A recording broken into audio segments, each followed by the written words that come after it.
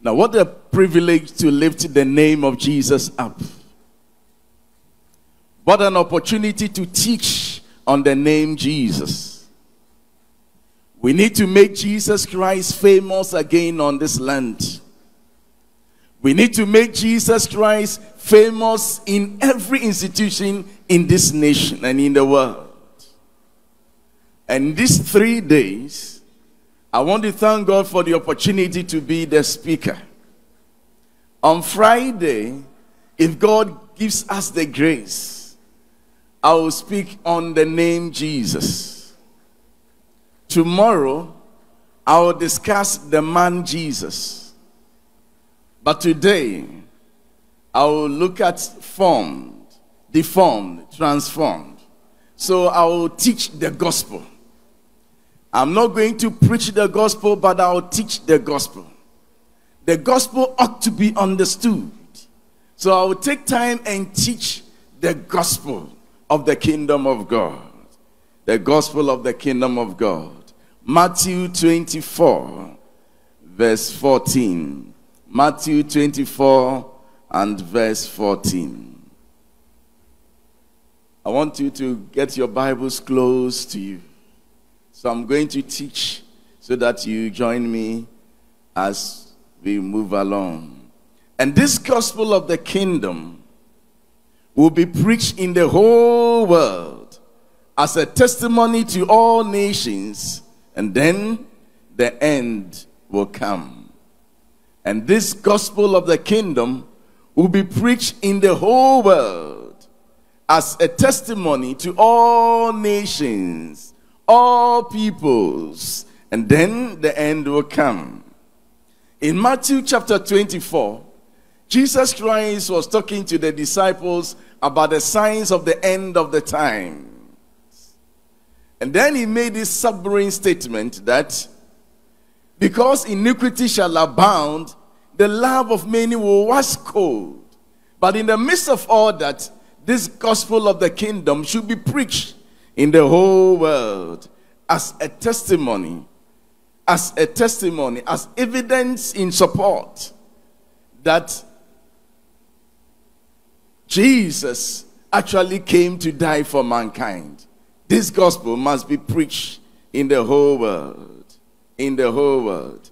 Now, so in this talk, I'll try to open up the gospel and establish the fact that the gospel is an exclusive gospel.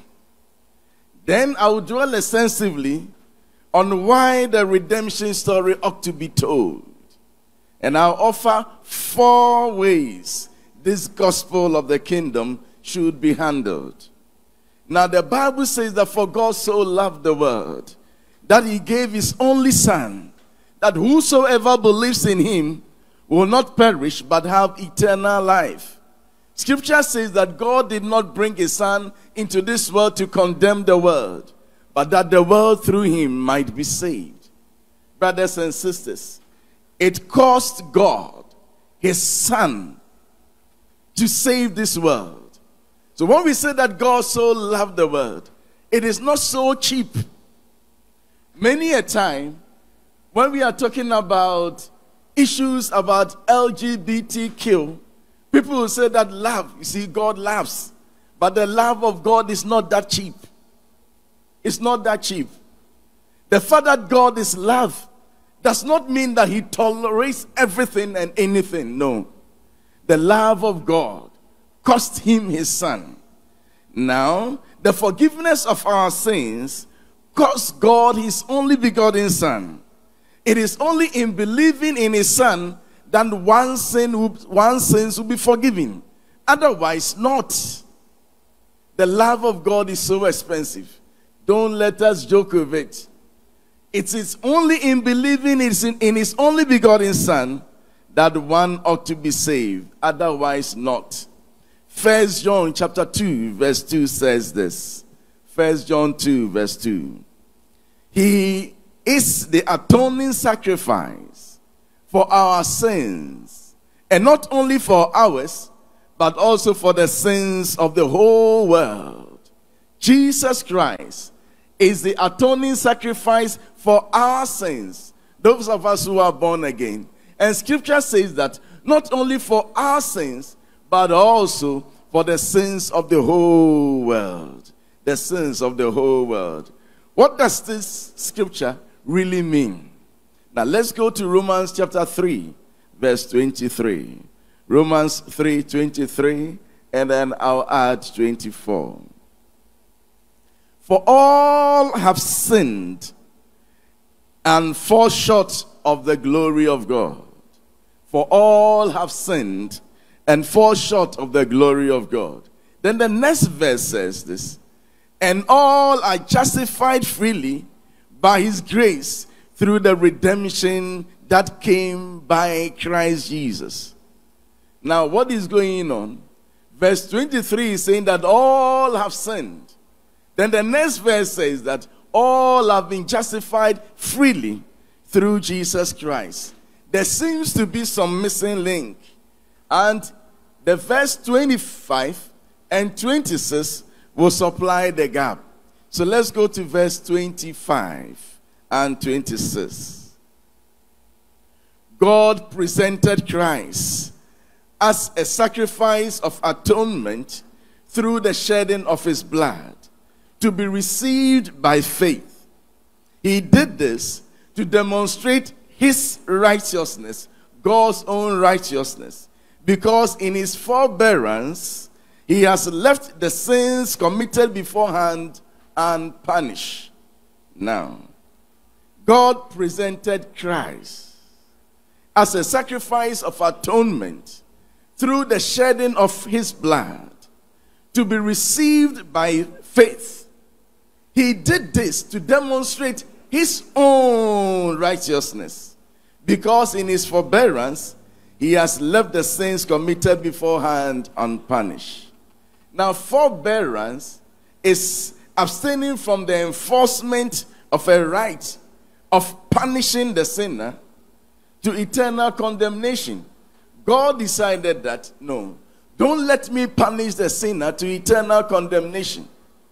I will make a plan for their redemption.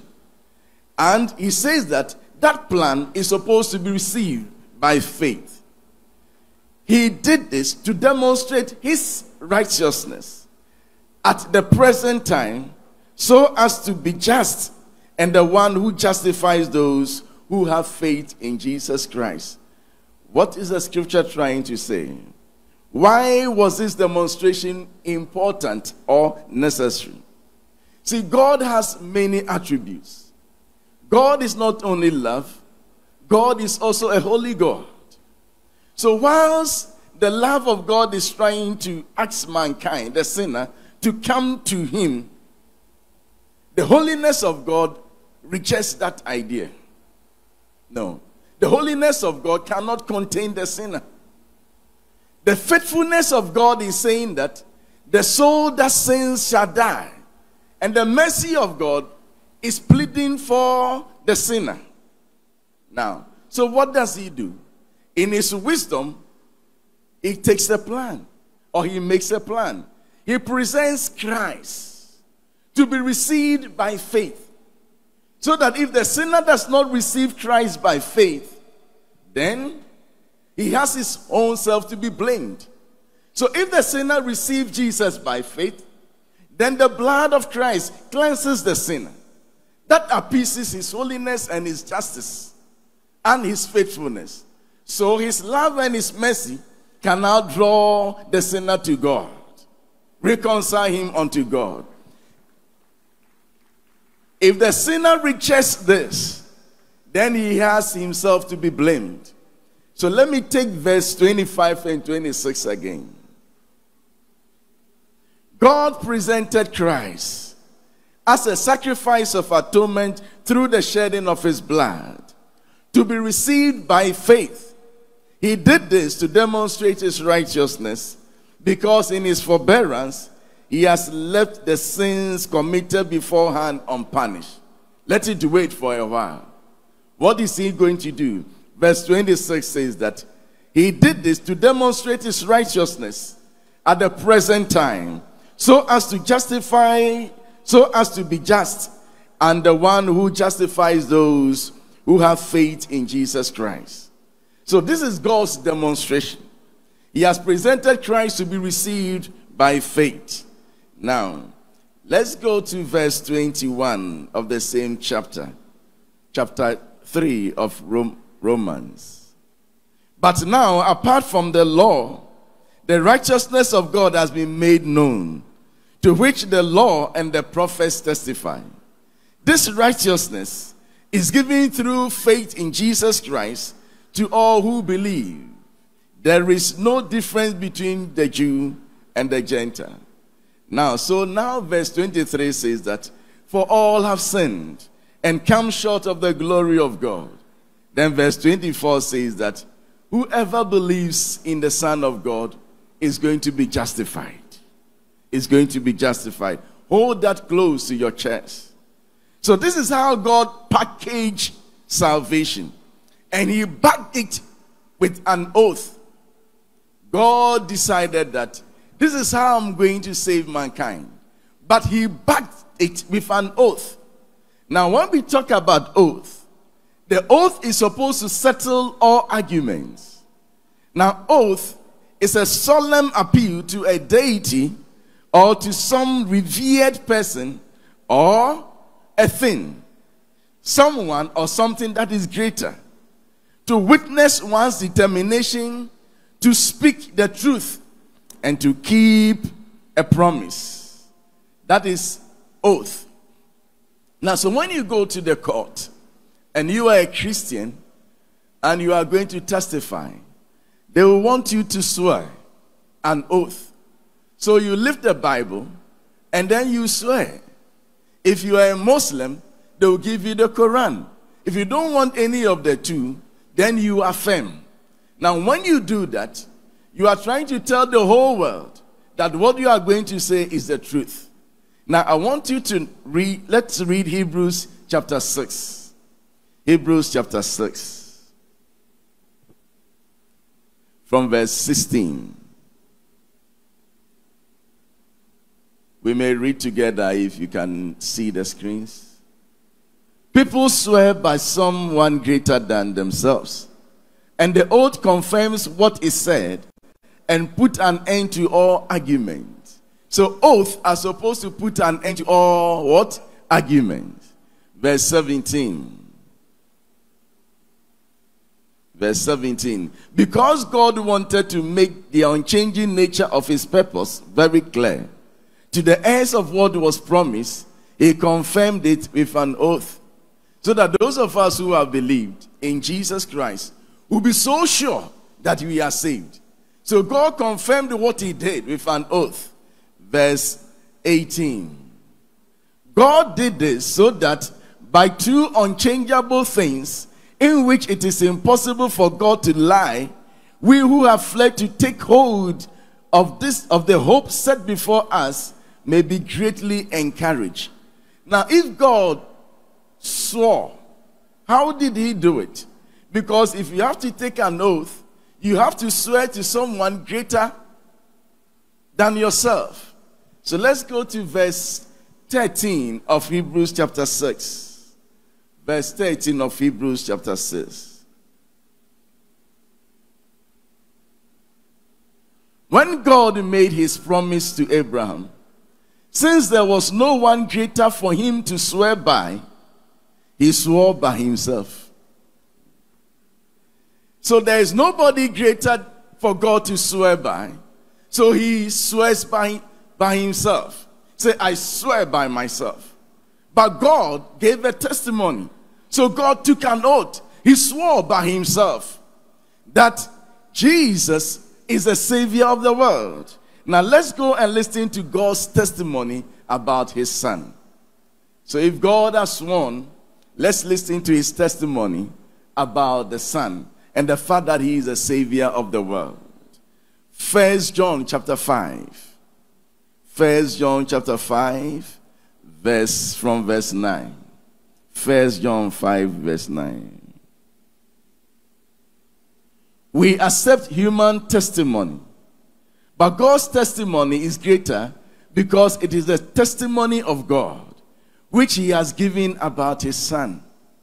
So God has given a testimony about his son. And scripture is saying that we all accept men's testimony. Then we should try and accept God's testimony. And this is the testimony God has given about his son. So let's move on to the next verse. Whoever believes in the Son of God accepts this testimony. Whoever does not believe God has made him out to be a liar, because they have not believed the testimony God has given about his son. The next verse is a big one. And this is the testimony. You see the column? It means that he is going to tell us the testimony that God actually gave about his son. And this is the testimony. God has given us eternal life, comma, and this life is in his son, full stop. That is all. God has given us the whole world eternal life, and this life is in his son, full stop. Jesus Christ is not a founder of a certain religion called Christianity. Jesus Christ is a savior of the world. Jesus Christ is a savior of the world. This is God's own testimony, not my testimony. And he made this testimony on the oath. And because he has done that on the oath, nothing will be able to change it. It is settled. Now the next verse. Verse 12. Shall we read together? Whoever has the Son has. Whoever does not have the Son of God does not have. Full stop. That's all. This is God's testimony. Whoever has the Son has life. Whoever does not have the Son of God does not have life. Full stop. If you are here and your daddy does not have the Son of God, your dad does not have eternal life. You need to do something about it. But introduce Jesus Christ to him. Otherwise not. Otherwise, he is making God a liar. And God will not accept that. This story, this arrangement must be told. That is why Jesus said, this gospel of the kingdom must be told, must be preached in the whole world as a testimony. Then the end will come. We should go about telling this good news that God has made an arrangement for any unbeliever. If you believe in the Son, you'll be saved. If you don't believe in the Son, you will not be saved. This gospel of the kingdom must be preached. Are we together? The sinner ought to be confronted with this gospel. The gospel must be preached. The gospel must be preached. What is gospel? Ordinarily, when something or a statement is referred to as a gospel, we mean something regarded as true and implicitly believed. Now, gospel is also a doctrine regarded as of prime importance and ought not to be altered, I should say. When we say gospel, it's something that is regarded, or a doctrine that is regarded as of prime importance, and it ought not to be altered. That is the gospel. Now, when Christians say that gospel, what do we really mean? Let's go to 1 Corinthians chapter 15. When we say gospel, what do we mean? 1 Corinthians chapter 15. Now, brothers and sisters, I want to remind you of the gospel I preached to you, which you received and on which you have taken your stand.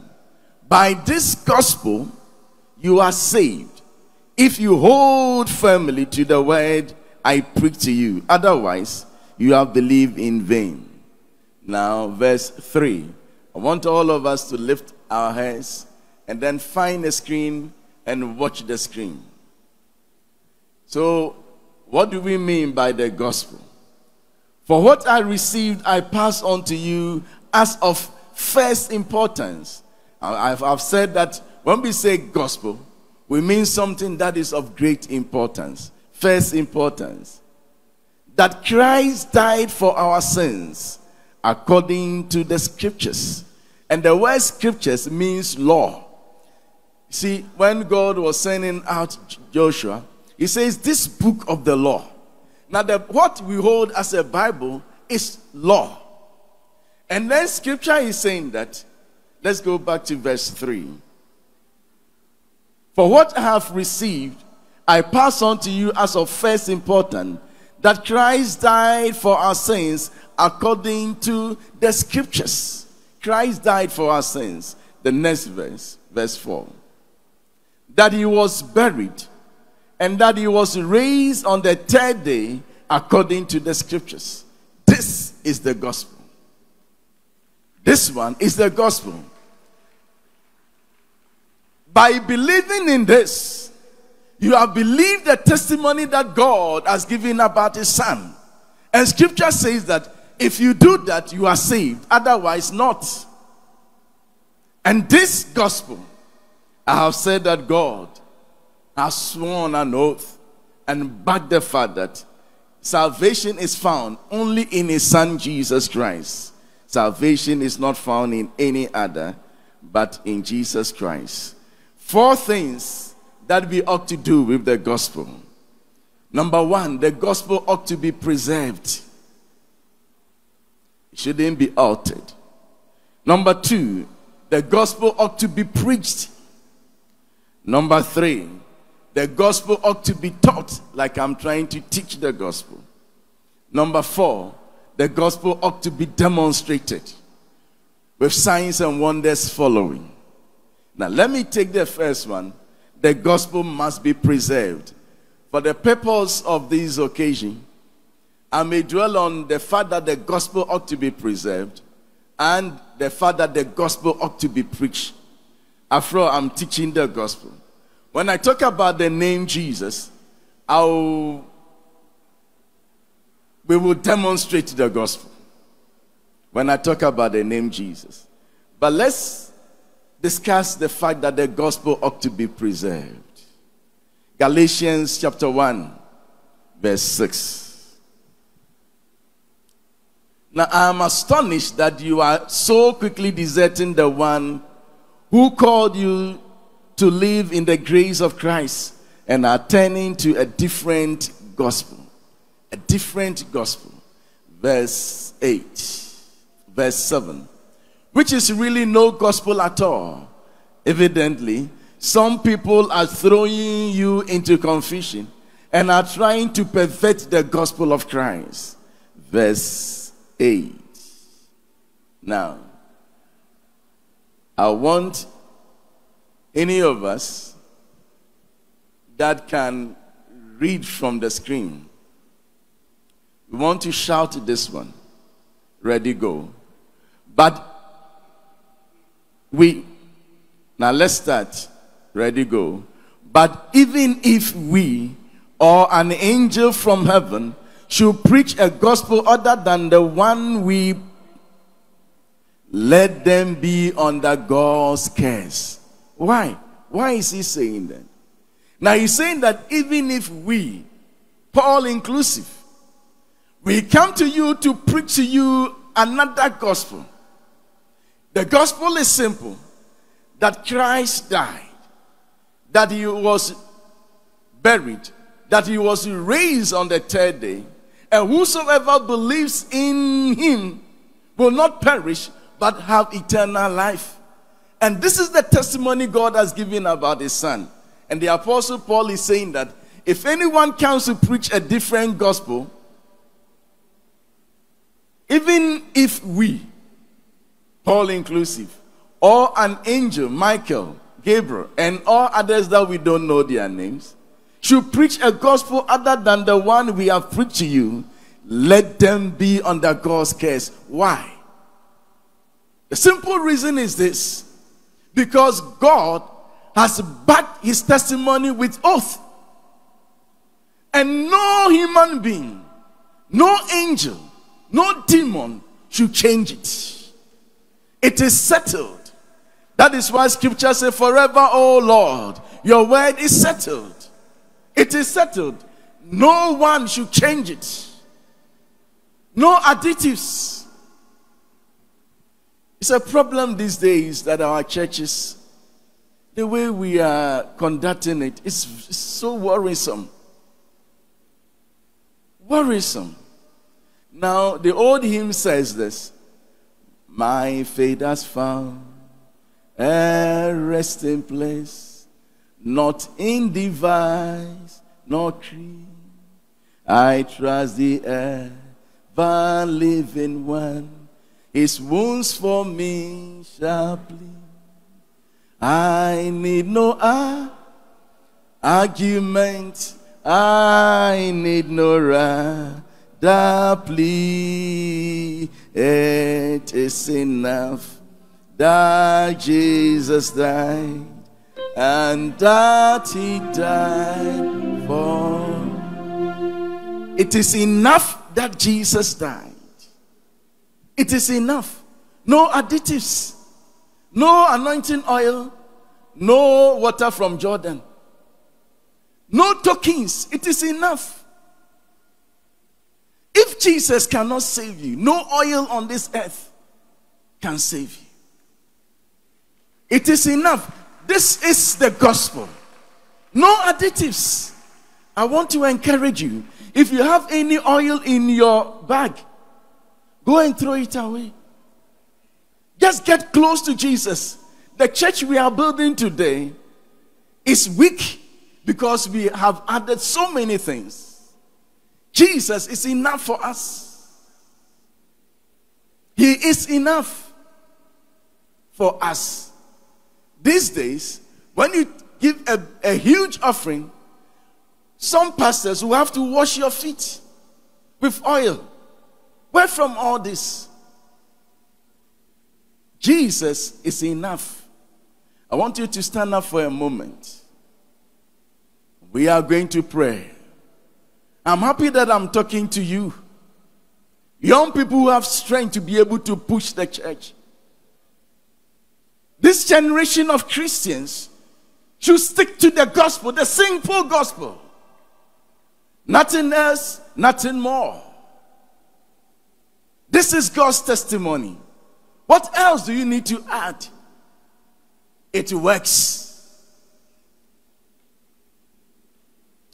Let's lift up our hands and lift the church of God in this country before him. Let us pray that God sanctify your church. Let us stay with the simple gospel of Christ. Shall we pray together?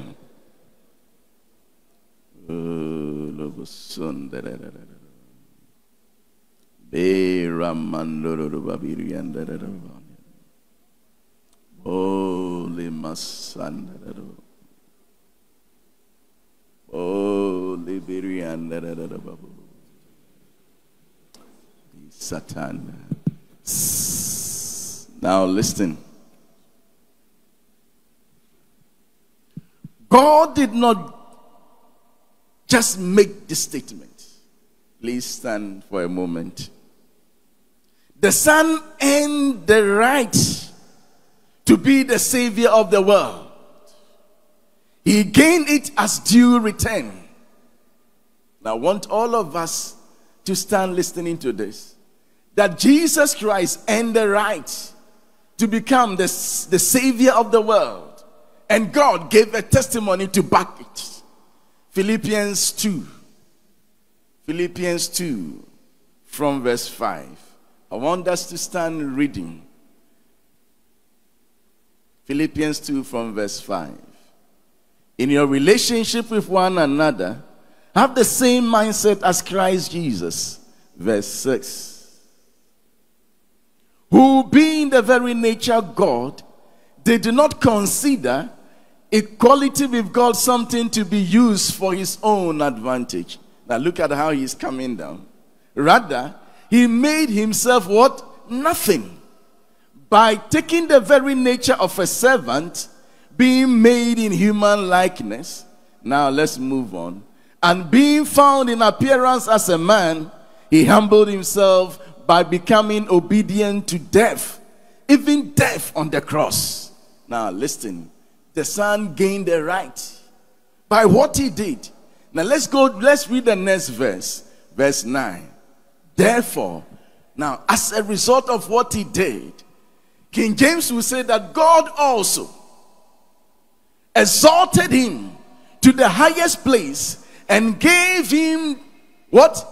Not a name, but the name that is above every name. Now listen, he earned it.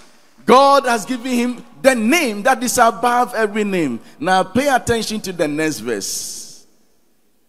That at the name of Jesus, every knee should bow. Now it's the first one that surprises me. Kneels in heaven. Kneels in heaven. On earth and under the earth. Verse 11. And every tongue acknowledge that Jesus Christ is Lord, to the glory of God the Father. Shall we put our hands together for Jesus? He gained it. He gained it. And then God has given proof to the Father Jesus Christ is a Savior of the world by one action. Just one action. We will take that before we sit down, please. Acts chapter 17, verse 31. Acts 17, 31. Some of you want to put down something, but let's read together. Ready, go. For he has set a day when he will judge the world with justice by the man, not a man, the man he has appointed through his testimony and on oath. He has given proof to this, to everyone, by raising him from the dead. Now, God has given proof of this to everyone by raising Jesus from the dead. Now, give me a name of any religious guru that you know who was raised from the dead, and I'll take this scripture out from the Bible. If you give me one person, any name that you know, any leader, founder of any religion, claiming to be a savior, if you give me one who died and was raised from the dead, then we will say that God's testimony is a lie. I'm waiting. You give me one. You see,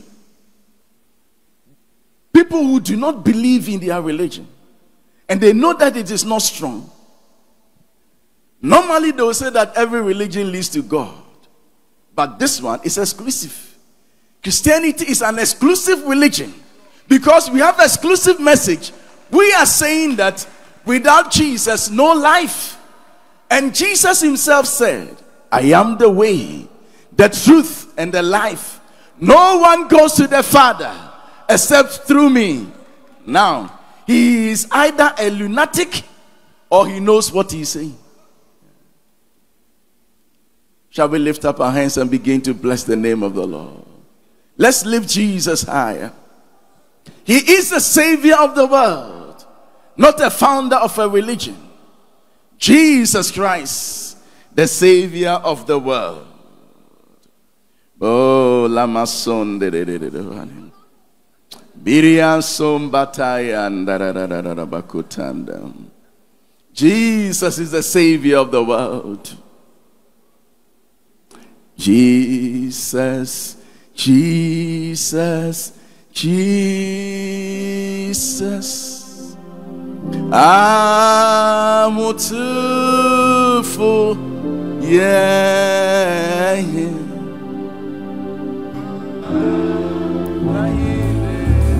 Let somebody come and help me.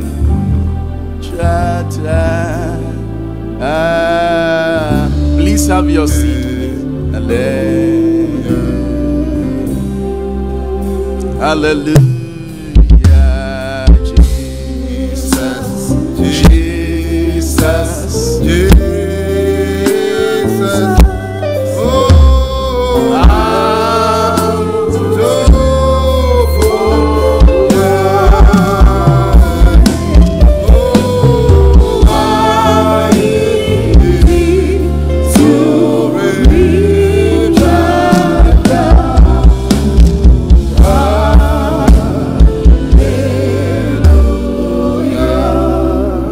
don't leave, you just be around. Some nations have used governmental laws to shield their people from being converted. They say that in this country, you don't convert anybody. You know what they are afraid of? They are afraid of the gospel of salvation. Let them remove the laws, and their people will run to Jesus. I am praying today that as I keep saying these things, may these spiritual laws be broken. That the gospel will be able to penetrate every nation.